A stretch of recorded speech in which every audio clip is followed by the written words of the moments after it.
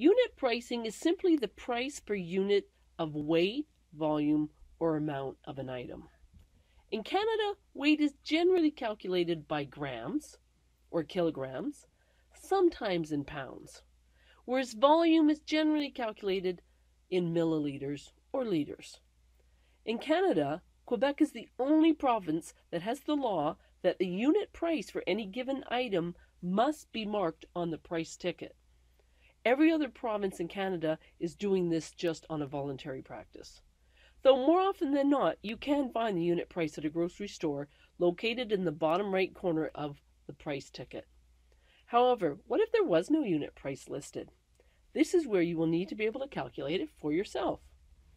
To do this, you will need to divide the cost, so the price of your item, by the quantity, either the weight or volume or the amount of the item. Let's look at some examples. Let's say you're buying 2 liters of milk that costs $3.80. We would divide the cost, $3.80, by the quantity, 2 liters. So 3.8 divided by 2 would give us 1.9. So the cost per 1 unit, so 1 liter in this case, of milk would be $1.90. Here's another example where the quantity is by weight. Let's say you're buying 4.5 pounds of ground turkey, which cost $31.50. So we would divide our cost, $31.50, by the quantity, 4.5 pounds. So 31.5 divided by 4.5 equals 7. So the cost per 1 unit, in this case 1 pound of ground turkey, is $7. Here's one last example where the quantity is by amount. Let's say you're buying 10 pencils which cost $2.75. So we would divide the cost of $2.75 by the quantity, 10. 2.75 divided by 10 equals 0.275. So the cost per 1 unit, in this case 1 pencil, would be about 28 cents. It's also important to learn how to calculate a cost comparison. This is where we look at 2 different products and determine the best value, which saves you money. We can do this by comparing the unit prices. That's why it's so important to know how to calculate it. Let's do an example. Let's say you're buying some toilet paper and you want to know which brand is the best to buy. Soft Tushy brand toilet paper cost $17.50 for 24 rolls, whereas Bear Bum brand cost $8.75 for 10 rolls. We have to work out the unit cost for each brand of toilet paper in order to compare. So let's start with Soft Tushy brand. We would divide the cost, $17.50, by the quantity, 24 rolls. So $17.50 divided by 24 equals 73 cents. So each roll of Soft Tushy brand toilet paper costs 73 cents. Now let's calculate it for the Bear Bum brand. We would divide the cost of $8.75 by the quantity, 10 rolls. So $8.75 divided by 10 equals 88 cents. So 1 roll of the Bear Bum brand costs 88 cents. So the cost per unit is 88 cents per roll of Bear Bum brand. Therefore, we know that the Soft Tushy brand toilet paper is the better deal.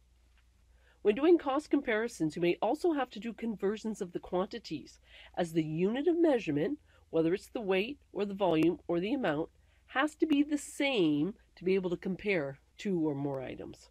For example, you can't compare an item weighed in grams to an item weighed in kilograms, or an item measured in liters to an item measured in milliliters. So let's look at an example where we would have to do a conversion first. Let's say you're looking at the cost of Mountain Dew. A 2.75 liter bottle costs $2.53, whereas a 573 milliliter bottle of Mountain Dew only costs 85 cents. Which is the better buy? We have to convert the quantities so that they're the same unit of measurement first. For this example, we will convert the milliliters to liters, but we could also convert the liters to milliliters. There are 1,000 milliliters in a liter.